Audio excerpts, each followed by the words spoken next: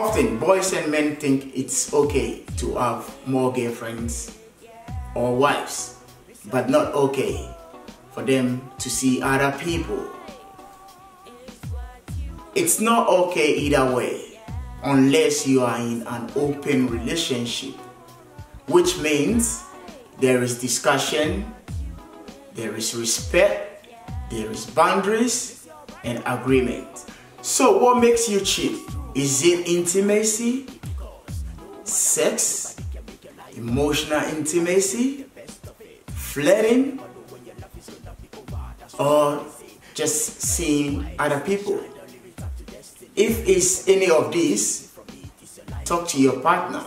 If there is no solution, part ways. Why are you cheating? Just because you can? You think it's just what men do? Or is something missing from your relationship?